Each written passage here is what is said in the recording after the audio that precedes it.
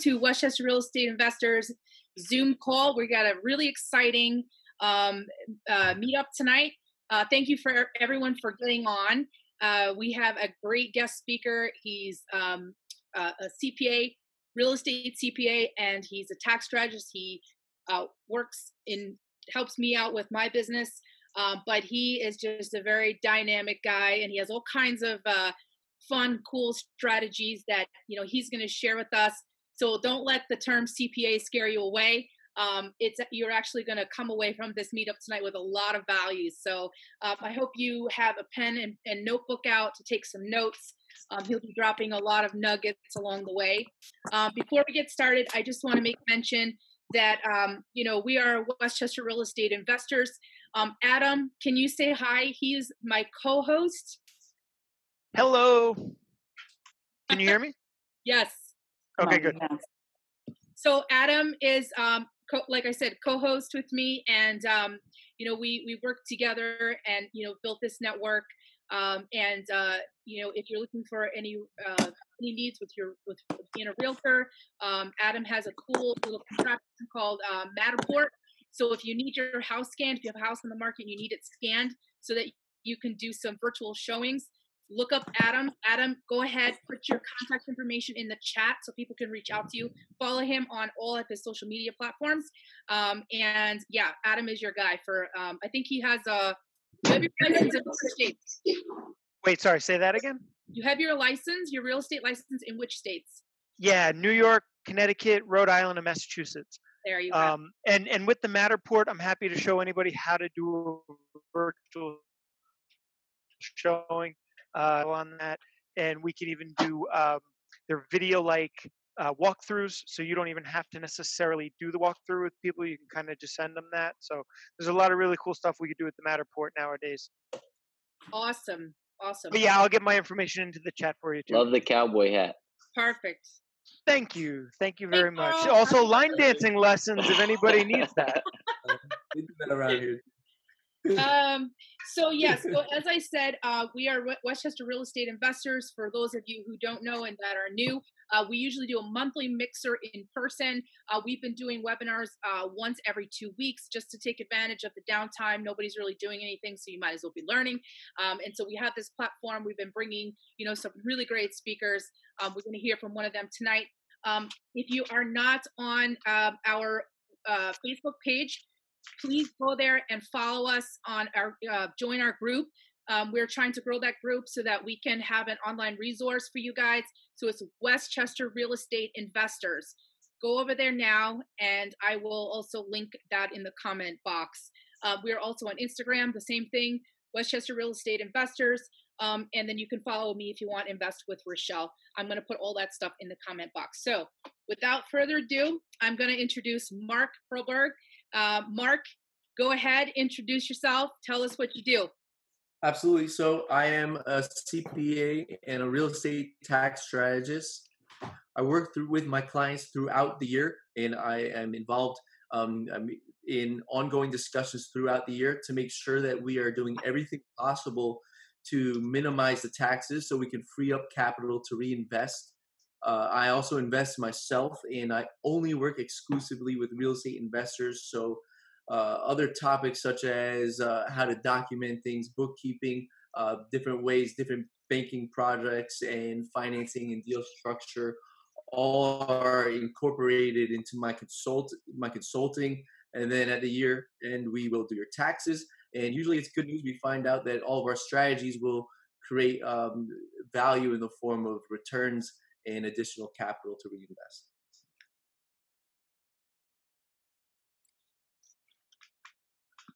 Sorry, I was on mute. That's awesome, Mark. Thank you. So let's get right into the meat of everything. Mark, one of the biggest obstacles of getting started is the lack of financing. And, a lot of people say, how do I get started if I don't have money? And, this is a very interesting question. So can you give us some tips on how to get started with very little cash? Yeah, absolutely. And, feel free to ask any, Rochelle, if you need any clarifying questions, because I'm going to dive into a lot of stuff here. First, I want to just explain some personal finance strategies that are available as of recent legislation from the CARES Act. So if you have student loans, and they are federal student loans, they have frozen the interest until the end of September, and you are allowed to go into forbearance. So your interest on your student loans is not going to grow, and you do not have to pay monthly payments. In addition, a lot of banks will allow you to forbear your payments and push your mortgage back. So instead of being 30 total years, it's 30 years and 3 months. Make sure you follow up and make sure that there's no balloon payment at the end of the forbearance. That's one way right there, just for some personal finance hacks, where you can free up a couple $1,000s for getting your first or next deal. Also, because of the CARES Act, your 401k or IRAs, you can withdraw without the 10% early withdrawal penalty. It still is a taxable event, but when you consider what your cash on cash return is and all the value you get for investing in real estate, if you have a deal, it can be a very powerful option as well. And this is only short. These are only some short-term opportunities. And so I also want to show you just now to get into some investment strategies that will also provide you opportunities if you don't have a whole lot of cash. One of them that is popular that may not be for everyone is house hacking. House hacking is when you have a property and you rent out either the rooms or the units. If you have a multi-unit, you can go in. If you really want to start off, frugally, you could just sign a lease on a house or an apartment with multiple rooms, get tenants, and rent out the other rooms to pay for all of your housing. You can rent them out on Airbnb, make a little more money. And also, as we discussed earlier, you can own that house as well and rent out the rooms, or you can get a multi-unit. You can own a multi-unit, rent out the additional units, and you can even, if you can find a way to sign a master lease on a multi-unit where you sign and you're liable for the entire rent, and you can rent out the other properties. So house hacking is probably for the younger generation who aren't married and with kids. And if you really got hustle, you can really make a lot of extra money to free up some additional savings. Especially, some of the things you could do. You can rent each room out individually on Airbnb to optimize the savings. Another thing You for might me, want to check your laws depending on where you live. Just a plug. absolutely, absolutely, definitely want to make sure you're staying compliant, and also you want to make sure your landlord knows what you're doing, because there could be some issues. Another thing for beginners is they will buy their first house and eventually convert it into a rental property. So if you're going to buy your first house, there are several ways to do it. You can buy your first house and house hack it. You can get a conventional loan with only 3% down with some of the big banks, and that will allow you to right there. You can live there with an owner-occupied loan with 3% down. You live there for a year, and then you do the same thing, and you move into another property, and that former property that you lived in is now a rental. And then there's a lot. A lot of people think, oh, I'll never have that 20% down. So there's what's called a second home mortgage, and this is great if you want to invest out of state. You want to get a beach house, you can qualify for what they call a second home or vacation mortgage, and that's only 10% down. So one of my clients is in New York City. He has family. His mom and dad retired to South Carolina. So our strategy is he's going to get that 10% down vacation home in South Carolina. He's going to use his family to help him out with his rentals. So now whenever he flies to South Carolina, he has the business expense for his commute to view his properties, and he has business meetings with his family. So he's able to visit his family and also save money on his taxes. Now, I have a quick question, Mark. Sorry to yep. cut you off. So you're saying your first purchase, you can get the first homeowner's purchase at 3%, and a year later you wouldn't have an issue getting a second mortgage on a home with 10% down? Yeah. So there's a lot of people confuse that with the so if you want to sell the property and not pay any taxes on the capital gains, you have to stay there for 2 years. But to qualify Okay. for the owner occupied mortgage, you have to show that you intend to stay there for at least a year. Okay. Thank you. A lot of people confuse that, but another strategy, which to your point, is the live and flip strategy, where you live in a property for 2 years, force appreciation, add value, and then you sell it after 2 years, and then you pay zero tax on the gain. So that's another really cool strategy if you're a DIY type of person, and then you move every 2 years. Mark, are you familiar with the Sony Ma program? Haven't heard of it. So like we have the FHA loans where you can have 3.5% down for your first time home, but New York State also has the Sony Ma program, which lets you get another home for 3% down. So you can basically get your first two properties for 3% and 3.5%. Oh, that's really great. So I'm gonna, I'm excited to hear about that because, I'll be telling that to a lot of my clients in New York as well. There's also what's called a professional loan, and that will allow you to purchase a property with zero money down and zero PMI. But it's only for first-time home buyers, and that's for doctors, nurses, CPAs, attorneys, veterans, pharmacists, pilots, and dentists. So that might be an option for some people looking to buy the first property as well. Hey, Mark, the 10%, so, the second home yeah. property, do you have to live there, or can you use that could it be a rental as a second home for the 10% down? Right. So absolutely. So here's where you get so my clients are just buying it and renting it out right away on Airbnb. Your intention has to be is that this is a second home vacation property that you will use on your leisure, so you don't have to live there full time.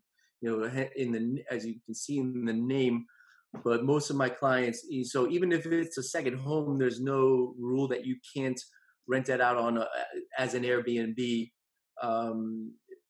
whenever you're not there, and also there's no restrictions on your abilities to rent it out on a more long-term basis after you've acquired it for some time. And what's the rule? It has to be out of state? So I haven't heard of anything saying it has to be out of state. You should really talk to a bank and get qualified for it when you're ready to start searching. But I've never heard of any reason why you can't get a second home in another part of the same state. I've never heard of a bank, but because I'm not a lender, I can't really attest to what those banks will say and if every bank has the same policies. When I purchased the house in the Catskills, so I live in Westchester County, there was no way that I could, purchase that with the first time homeowners, because the bank considered that to be too far away from my dwelling. So where my home address, so it was considered like a vacation home or second home. So the bank probably has a mileage restriction or something like that. You just may want to just ask them about it. Yeah, absolutely. But my clients are doing it, so it's just something to think about as a nice other way to to think about building out your portfolio, and especially where you guys are. New York is a pretty expensive place, so you can have if you're thinking about investing in a place that you're interested in, maybe getting a beach house or something else. I think it's a great opportunity. Some other strategies that if you're interested in not putting any money into certain deals, you might want to consider. Sorry, I want to backtrack really quick. There's also the VA loan, which I'm sure you guys are aware of. As a program where you can get an owner-occupied loan with zero money down, but it's based on only agricultural regions that may not work for you. There's also something called NACA, NACA, and they will assist you. You go through their program on personal financing. They'll assist you in purchasing a home that you'll live in, but they aren't so investor friendly. So after that one purchase, you'll probably have to move on to other forms of financing. So those are just some creative ways to get into your, to your first purchase of a place that you can live in. And then there are other ways that you can invest. You can also, with some good negotiation, there's owner finance and subject to. Owner financing was when usually you'll find older folks who are, on their way out. They'll be open to negotiating becoming the bank and doing an installment sale where you'll pay them instead of the bank, and they may be open to a zero money or low money down, as well as subject to will be when you take over someone else's mortgage, and you might be paying a little extra for that. Um, and then there are just other investment strategies that don't require very much money at all. Like, so there is wholesaling. Uh, I'm not sure how versed you guys are in all of these strategies, so I'll just give a brief description. Wholesaling is when you find an off-market property and they agree to sell you it at a certain price. You get it under contract, and then you sell that property at a greater price. You put it on market to an outside investor, and you make that the difference between what you have it under contract and what that other purchaser agrees to buy it for is your profit. And a little tip is if you own that contract within your Roth IRA, none of it will be taxed. And then another popular method of investing that's growing is rental arbitrage, where you just sign the lease on a deal. You sign the lease on an apartment. It could be a condo, whatever. And then you turn around and you furnish it usually and rent it out at a profit, maybe through Airbnb, VRBO. And you develop the systems, have someone to clean in and to manage it and to price it, and then you can get a pretty good profit and get your return. The money that you invest just in the furniture and down payment, you can get that back in a few months and then negotiate another deal. And a wonderful thing about the rental arbitrage is you can still get that passive income treatment on your taxes, which we all love as real estate investors.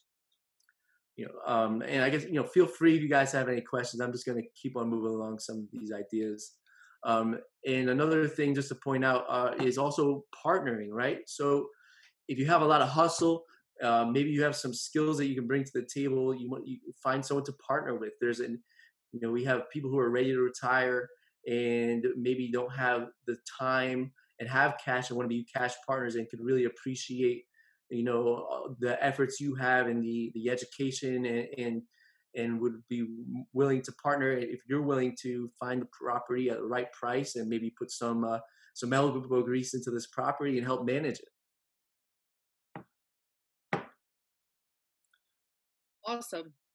Sounds great. What do you say to those people who ask if you can get started in real estate with zero money? So and we've had this conversation before, but I think that you see these gurus that say get started in real estate with no cash. What do you say? Because I personally think that that's impossible. I think that you can get creative, but there is going to be a cost of some sort. So what do you say to those people? Well, I think that if you have absolutely no money to your name, there's you might have bigger problems to address. Yep.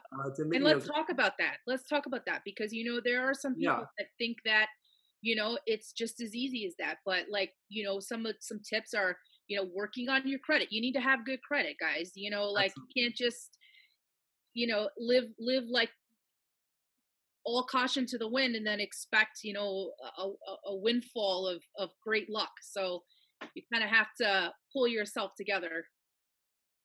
Yeah, absolutely.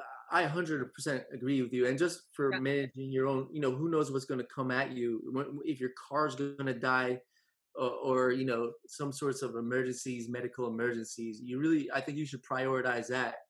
But I'm also a believer, and I think anything is possible in this world. So maybe, if you don't have a whole lot of money, you really, especially as investors, we really got to show that we can take care of our own personal finances. Yep. And maybe just as a follow up to that, when I got started in real estate investing, I was that person, broke, busted, and disgusted, and single mom at the time. It was tough.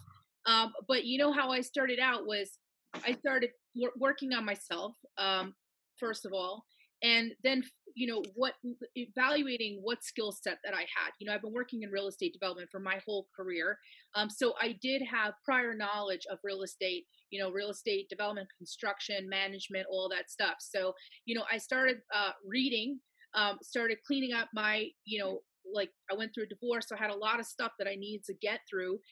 Once I, started going through that, I, I started looking up people on Bigger Pockets, and then in my network, who I found out was a real estate investor, and I started offering to help them, on certain things in exchange for knowledge. And so then knowledge, ended up turning into small slivers of equity, and I'm talking very, very small, but that's how I got started, and you do have to participate in your own rescue. You absolutely have to participate. So, if you're like me, 12 years ago, then, there is definitely hope, but you definitely have to put the effort and the work into it. And there's going to be a lot of sweat equity, if you don't have your own cash to come bring to the table.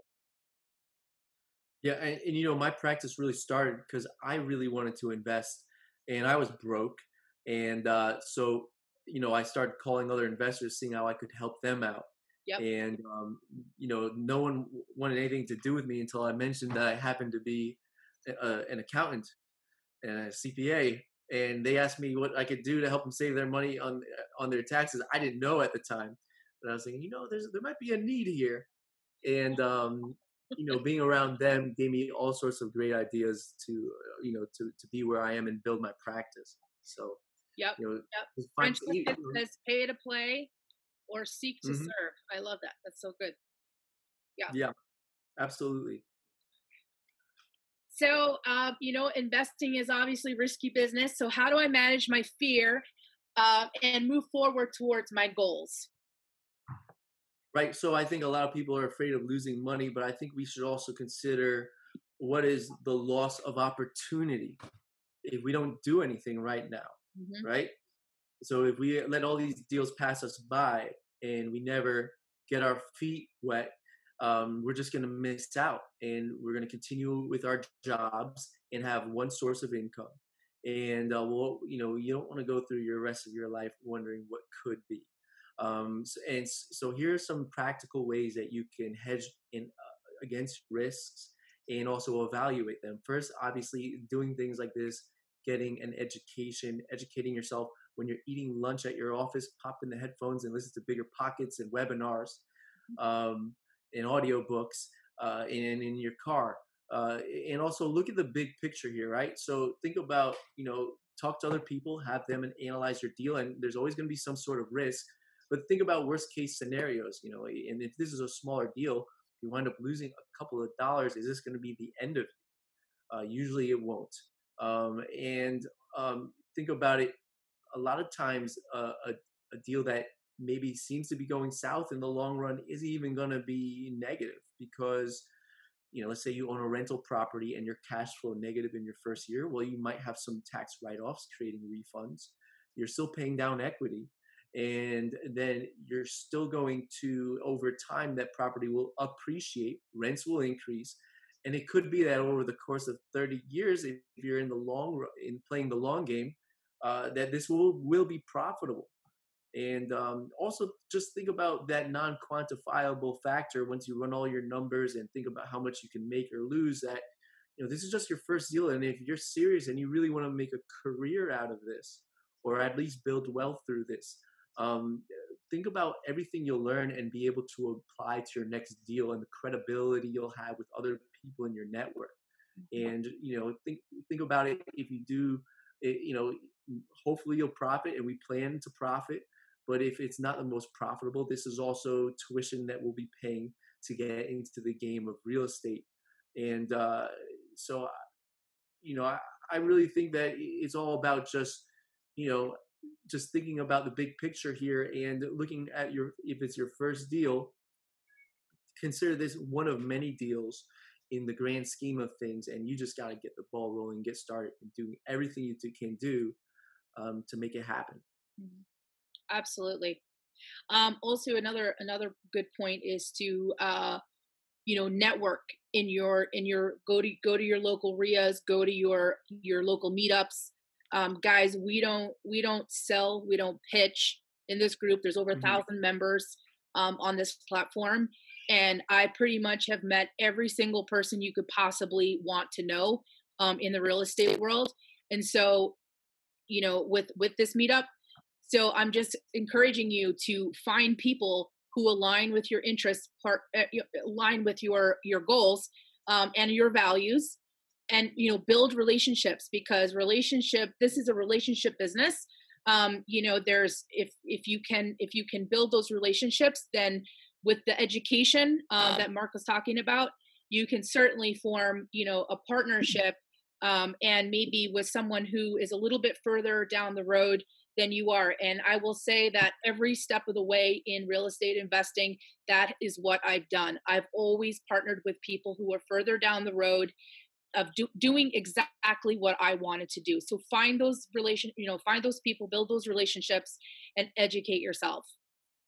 Yeah, and another thing that just to address, I know some people express concern in the coronavirus, and again, if you can look at the big picture, right now you might be able to get a really good deal, and prices have dropped off a little bit because of the fear of the coronavirus, and interest rates are historically low. And then if we go back to looking at the big picture, if you own this property over 30 years, do you think that people are still going to be stressing out about coronavirus in 1 year, 2 years, 10 years from now? So if we're playing the long game here, think about that. Think about all these different factors, how they're going to come into effect over the course of your investing career. Sure. So, interesting, just to go back to the first question, with the money, and just as kind of an offshoot of that question, obviously New York is the majority of the people on here are from New York, and it's very difficult to get started in real estate because of the high barrier to entry. It's extremely, the prices of property are, at the peak right now. So, what do you say to people who are maybe a little fearful of looking outside of the New York market? And can you share, maybe some experiences that you've had with investors as your clients, that have made that jump? Yeah, absolutely. So a lot of my clients invest out of state, and they do plenty of research. They'll visit the places they're investing in. They have a refined business model, and they've done everything they can. Maybe they start off with one small condo to just get a feel for the market. But my clients are, I have clients who maybe have rentals across 3 different states, and it works because they do. Even though you're not there all the time, when you think about rental, when building wealth, you're going to have to delegate responsibilities anyways. You're not going to be available to fix every pipe as your portfolio grows out anyway, so you can't always be there. And you can learn so much by dedicating some time if you want to visit, and also you can just learn so much by doing online research in this modern day technology. Good stuff. Good stuff. All right. So I have money, but I don't have experience or deal flow. How do I compensate for this? Yeah. So I think that one of the great ways to overcome all of your advantages is always going to be education again. And this can help you with making these decisions and feeling more confident, and maybe finding ways to find deals. But also, you may not have a lot of time, and you may also want to partner with someone else who does have these attributes, who does have the deal flow. So maybe there's someone who has wholesaling experience, right? Or someone who's willing to make the cold calls and network and knock on the doors and find the deals. So partnering, being a cash partner is fantastic. You guys can share ideas and learn from each other, and you can learn from someone with a little more experience. Find someone who really has that drive and that hustle and integrity who you can trust. A little tax tip is you can invest either in the equity of a deal, or you can be a lender through your Roth IRA to grow your retirement funds tax free. And keep on going to the meetups, and if you know anybody who's pulling people together and syndicating deals, looking for cash partners who happens to be in meetups, they can be great people to team up with, and just keep on meeting people and finding ways, looking for openings. And just another tax tip is if you have passive income and you have a good tax accountant, you can use real estate to create, even if it's cash flow positive, we can create passive losses on your tax returns, and that will create refunds and free up additional capital to reinvest. So there are plenty of opportunities. That's awesome. That's great, great stuff, Mark. So how can people get in touch with you? Absolutely. So my email address is mark@markperlbergcpa.com. I'm going to type that in the chat. Yeah, that would be great. Thanks. And also follow me on Facebook. You've probably seen me on the Facebook chat in the Westchester real estate forum. And it's worth following me there because I'll invite you, if you follow me, to all of my webinars. I try to do a webinar once a month, and I'll put a lot of planning, and you can watch my prior webinars. They're all posted, and if you go to the event page, you can watch recorded streams. And I'll do a webinar on different specific topics and kinds of investing. And I really try to compress it down and provide as much value in as little time as possible.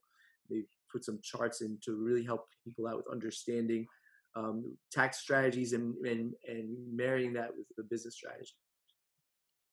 Awesome. And also, just send me an email if you want to know what I'm up to, because I'll also, if you're on my mailing list, I'll send you updates on the tax code and invitations as well to other webinars and whatnot.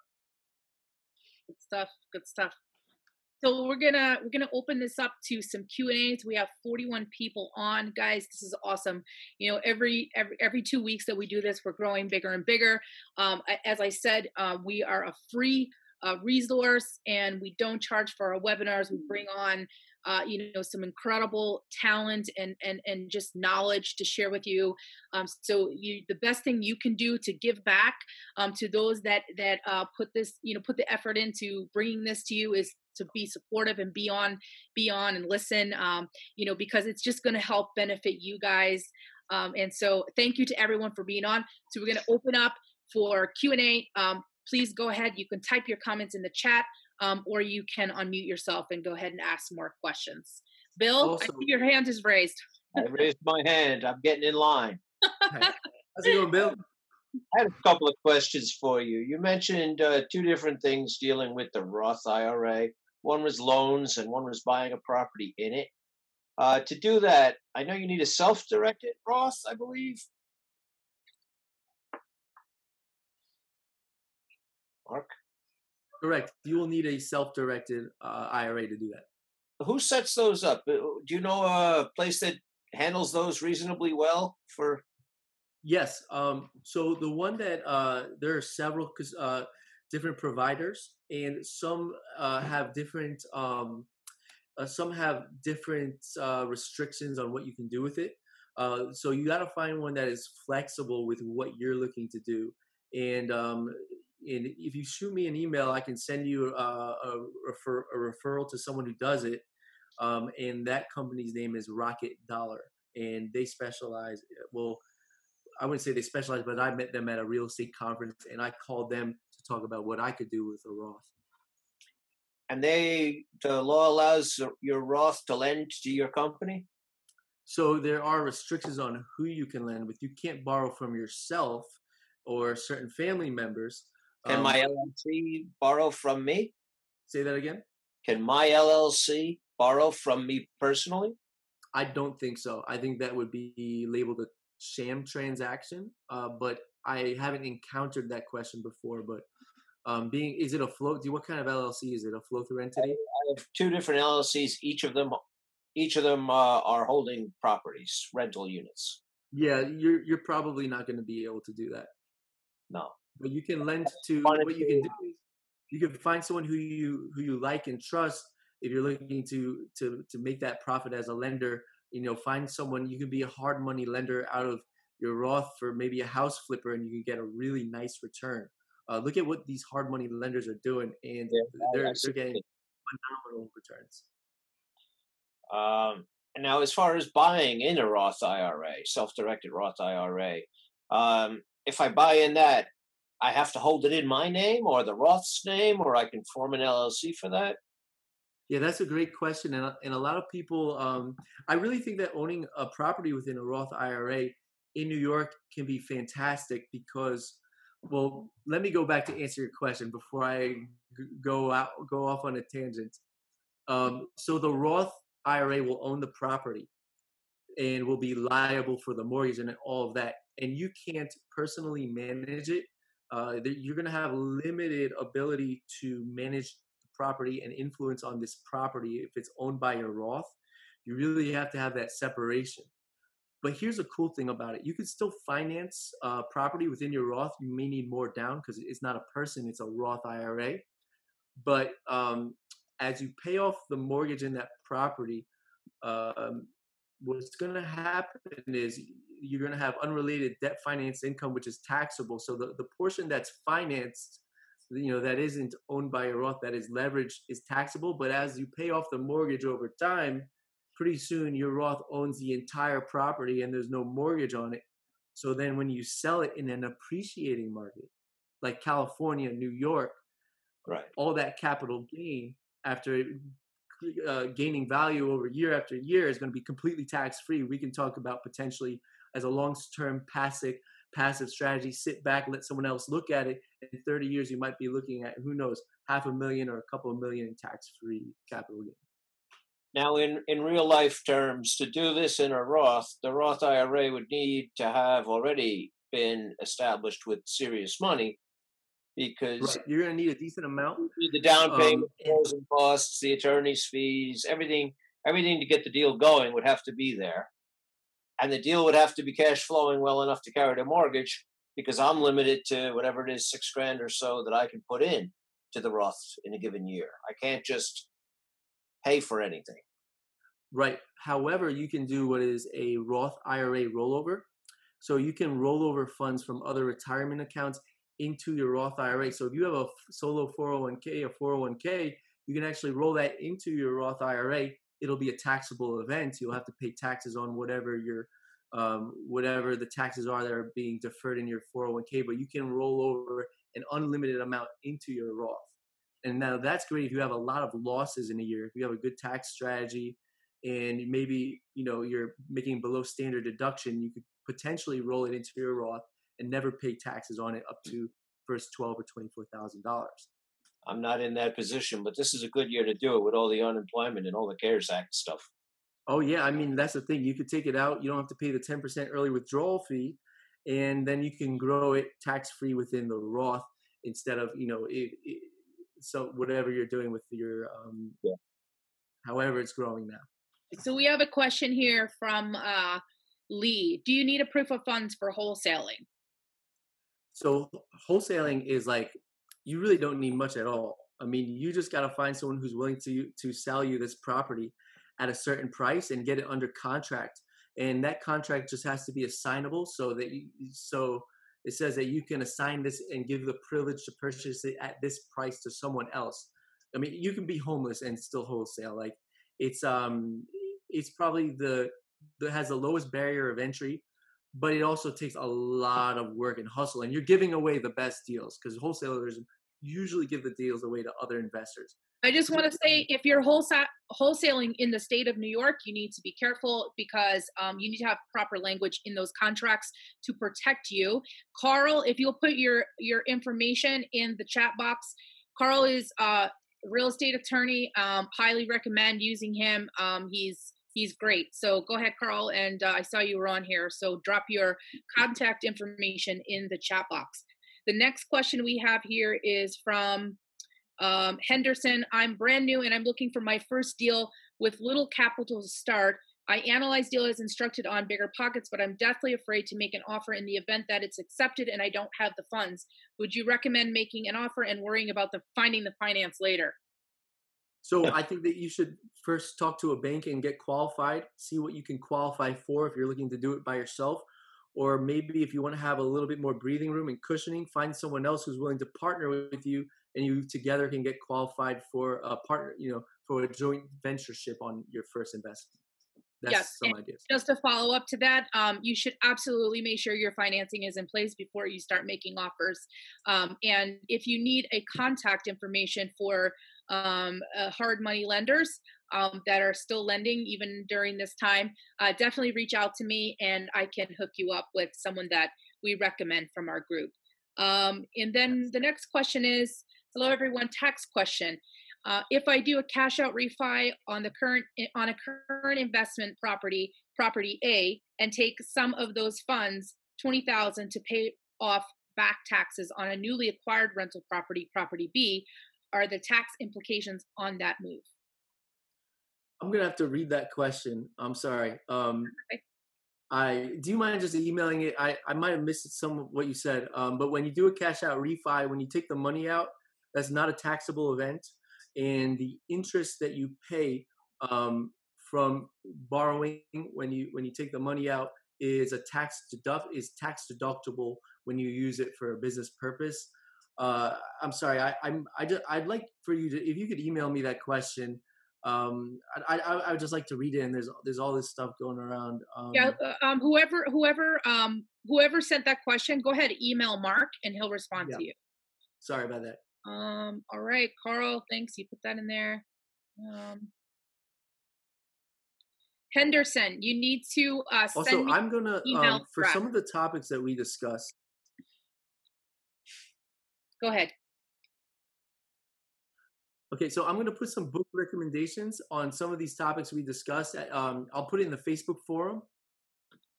Okay. And we will I just want to throw that out there. People look at. Okay, somebody said, please discuss business credit.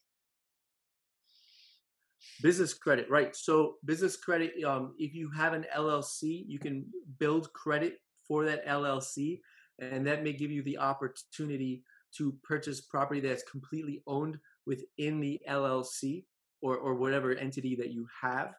But there's also another strategy is once you have a successful track record, is you can qualify for a commercial line of credit, which can be wonderful because then a bank will just allow you to have access to cash.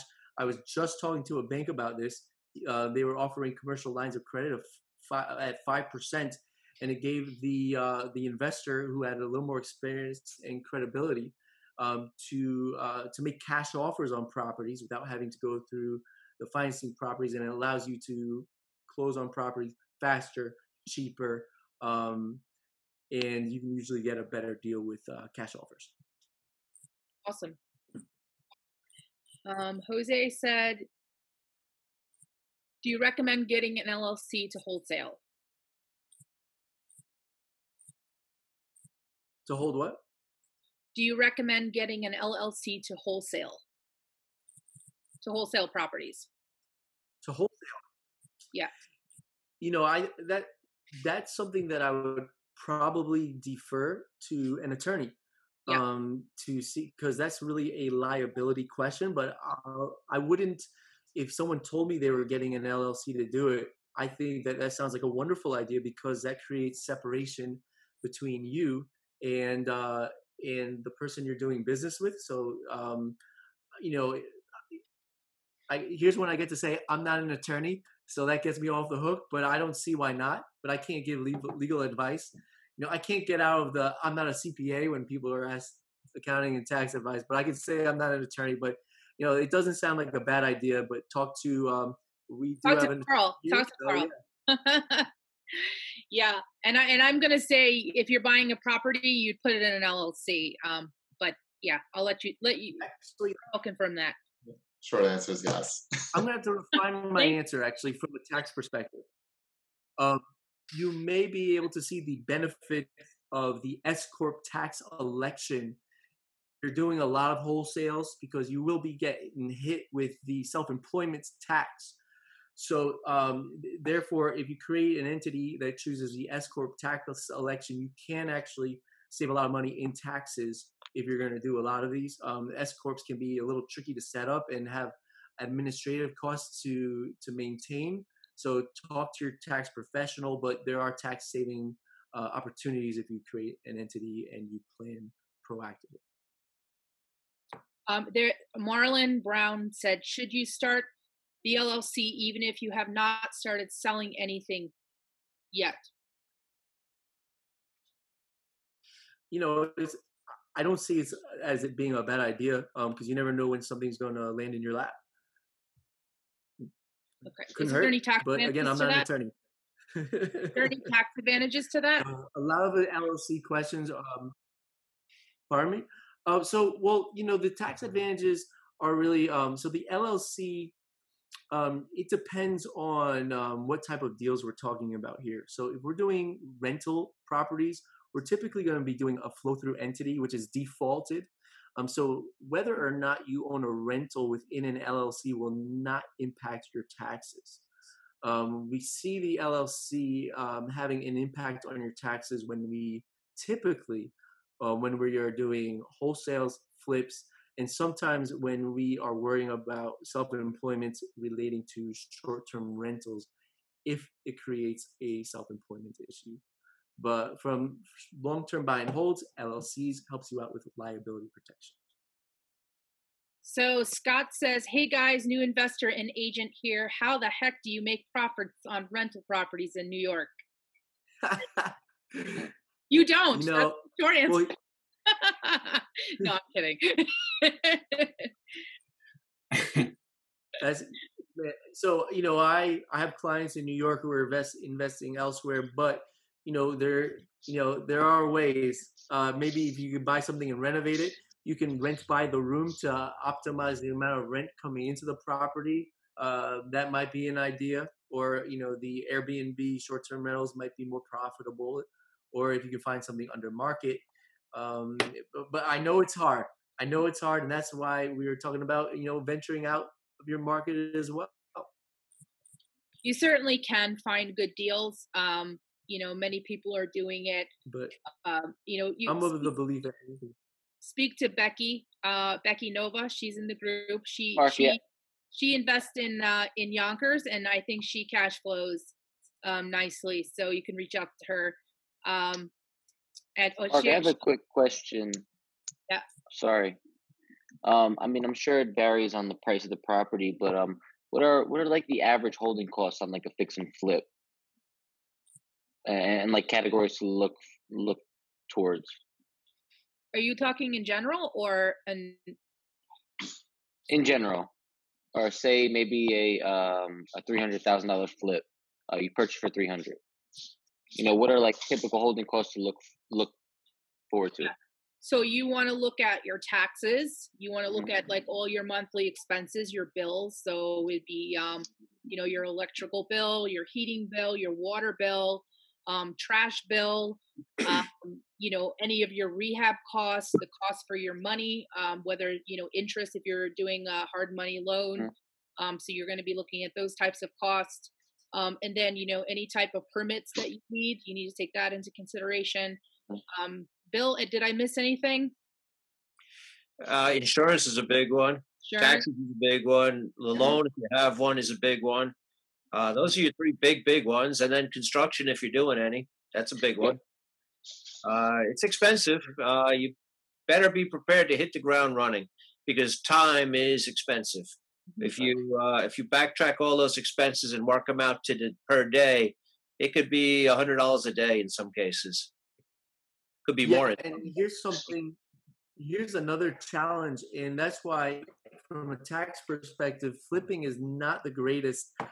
Uncle Sam is not so kind to flipping because as you're accumulating all these costs and expenses, they're all getting capitalized into the value of the property that you're creating. So if you finish the year and you put in maybe $500,000 in 2019 to creating this property you're going to flip, you're going to have very little write-offs associated with this activity because it's all going to be capitalized into the price of the house, into the inventory of what you're going to sell. So it's from a tax perspective, it's also it's a pricey endeavor, but I'm also seeing great rates available from lenders to do this. Yeah. My strategy is to buy a house that's a flip candidate, but I rehab it like a flip and then I rent it. So that I'm getting in, I'm buying low, I'm forcing some appreciation into the property by rehabbing it. Then I get tenants into it, and then I refinance it at that point. Right. And what do you think your average, like typical return on the investment is? How many years? Well, I don't.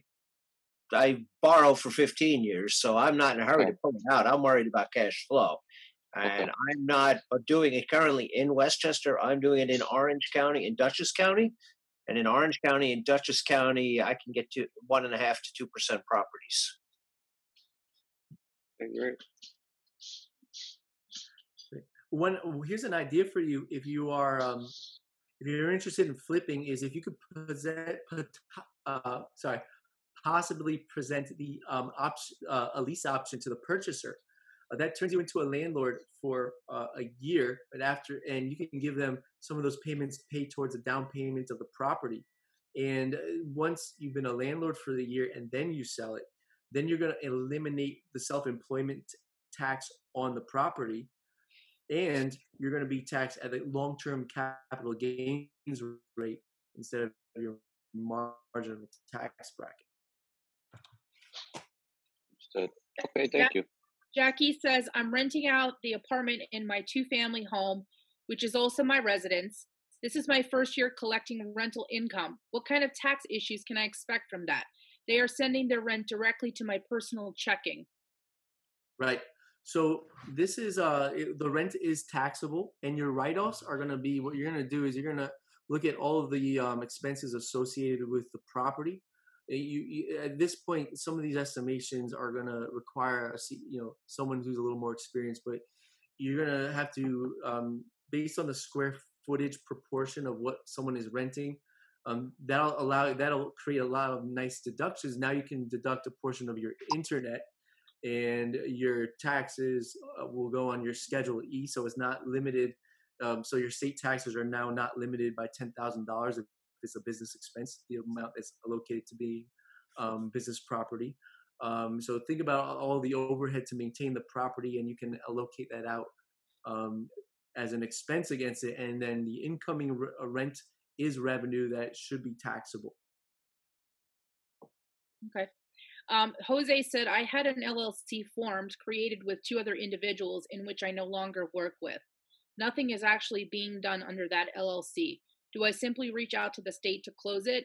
Can I be affected if I don't reach out and leave it alone? I'm a newbie. Right. Well, I'm thinking one idea is to change the articles of organization. So if you still want an LLC, you just take your 2 partners out, and now you have an LLC that you can apply towards future endeavors. Can I change the name to that LLC, Mark? Pardon me, say that again? Would I be able to change that name? Yeah, you can change the names of LLCs as well. Okay, thank you.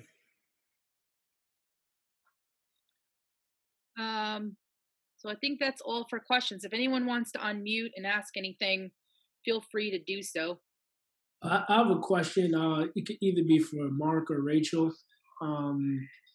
You mentioned trading your time for education, and you mentioned the bigger pockets. What were ways that you networked on bigger pockets, and what did you say to people who you wanted to work with or learn from?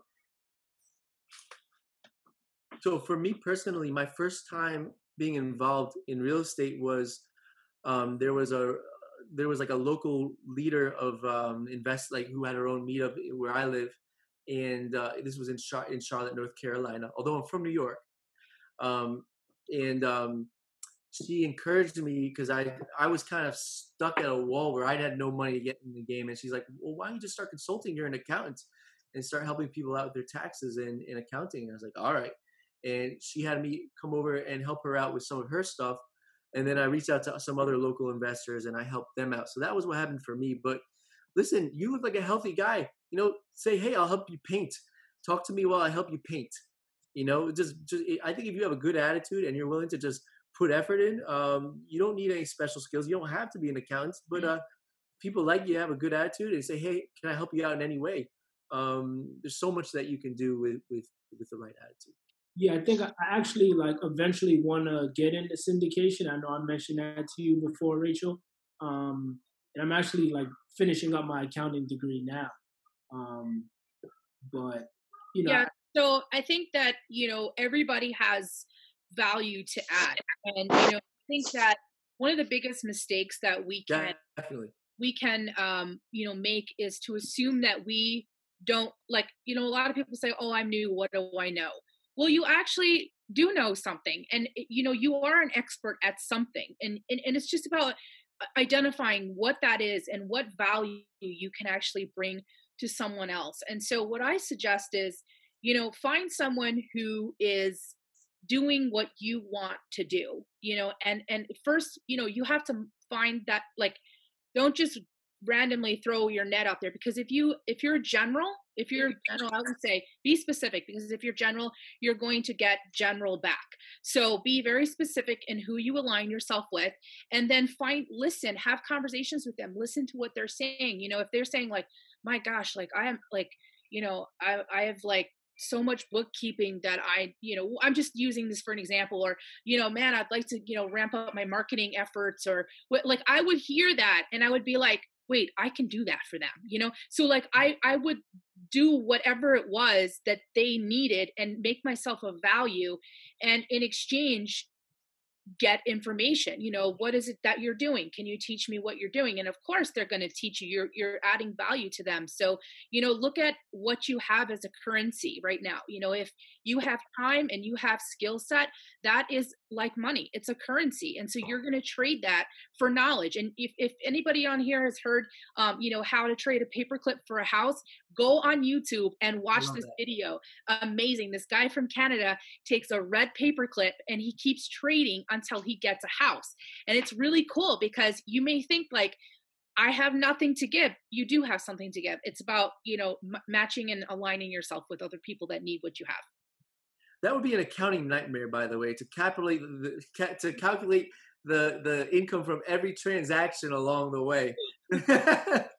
But I really counting, right? So can I jump in? Yeah. I've been doing a lot of these things we've been talking about. I started listening to Bigger Pockets in 2016. I met a lot of great people. I'm still in touch with them. Investors who are doing just what I want to do. And I've looked up in Orange County. I actually had a fourplex, but it didn't end up, it was just such a mess that I didn't end up buying it. Same thing down in Florida. I've been waiting for this for a long time, for this market to turn. So I'm really looking forward to finding something that actually makes sense. I'm not seeing any prices change yet. I mean, maybe just me being a wuss and not jumping in, but I didn't see anything that would have made me money yet. But I'm hoping this can be a game changer. What's that?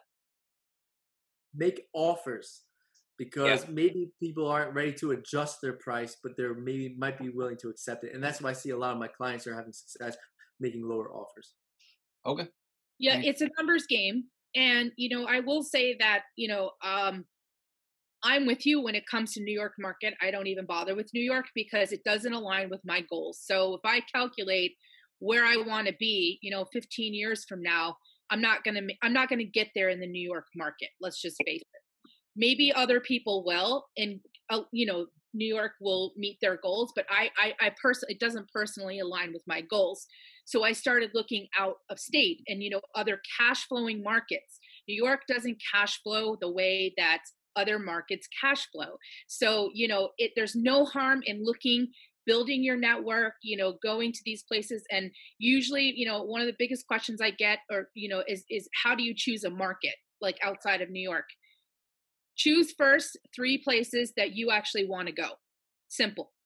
Then evaluate those markets and find out if people actually want to live there, what the rental market's like, and start building your network.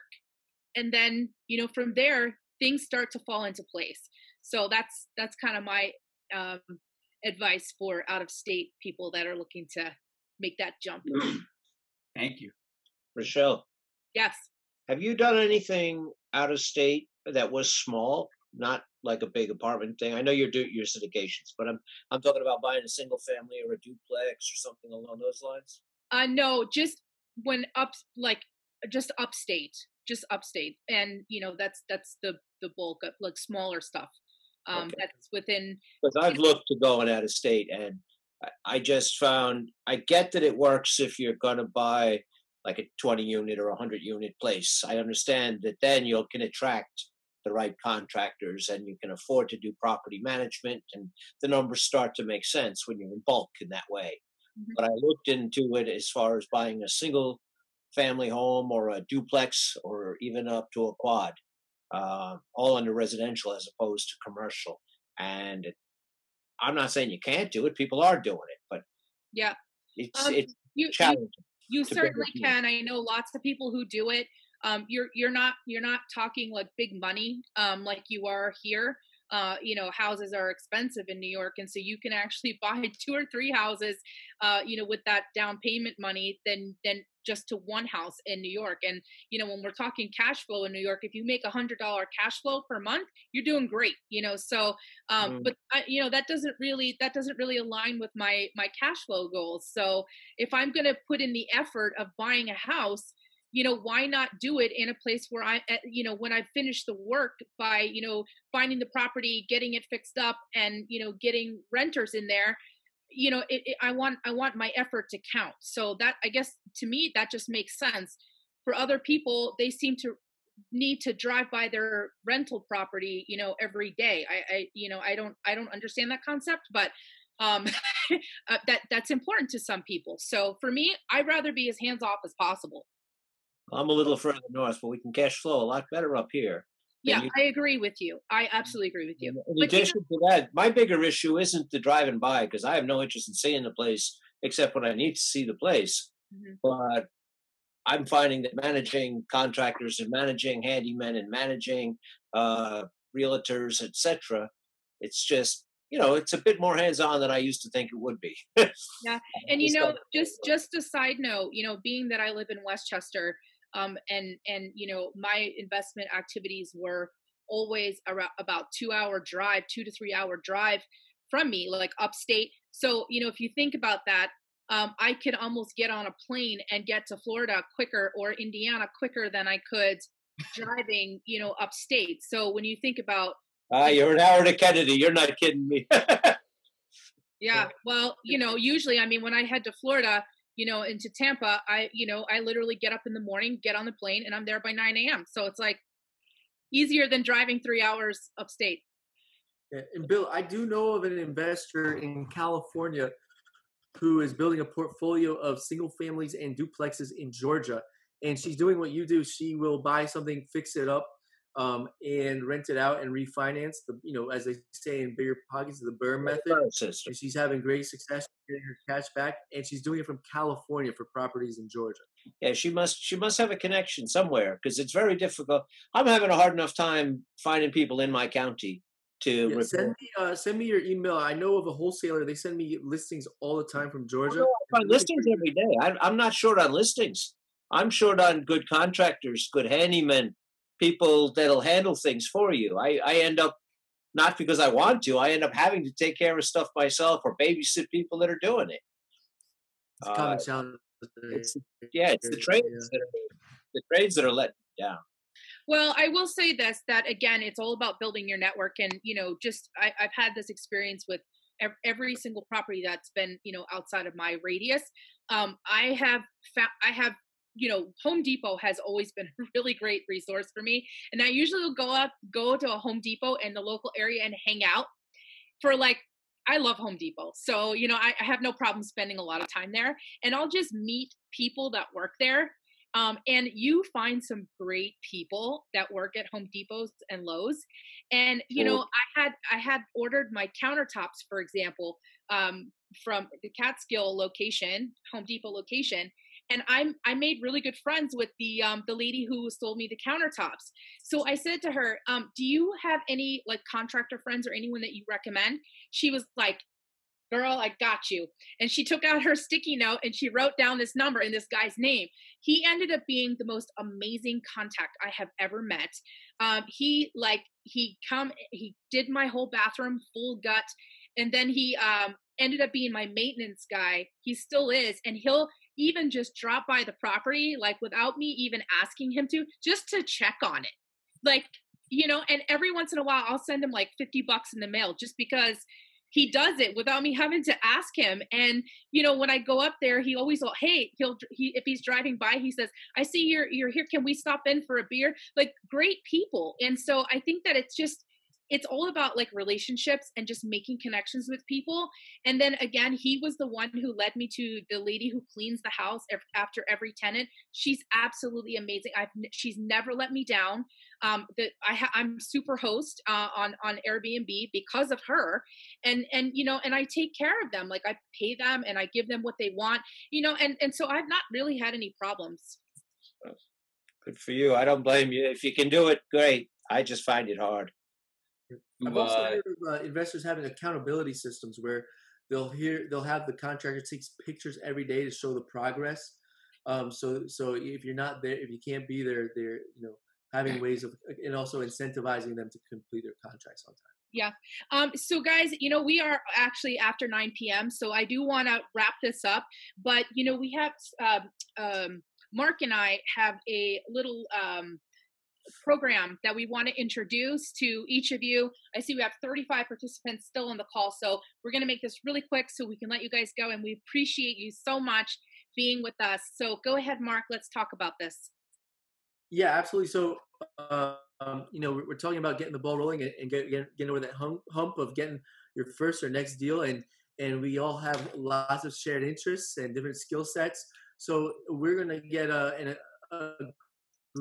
group of if you're interested in having an accountability partner, Rochelle, you want to talk about you can probably just send an email to Rochelle, and we're going to match you, and we're going to give you a certain criteria to fill out so we can understand what's best for you, what you're looking for, what your circumstances are, and we're going to hold you accountable, and we're going to create a program for you and your partners to put your heads together and really make 2020 something special.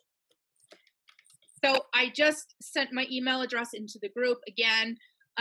Write it down. If you are looking for an accountability partner, and that could be for simply motivation, maybe you have all of the pieces, but you're just feeling unmotivated and you need someone to just bounce ideas off of, this is for you. There is no charge to being in this.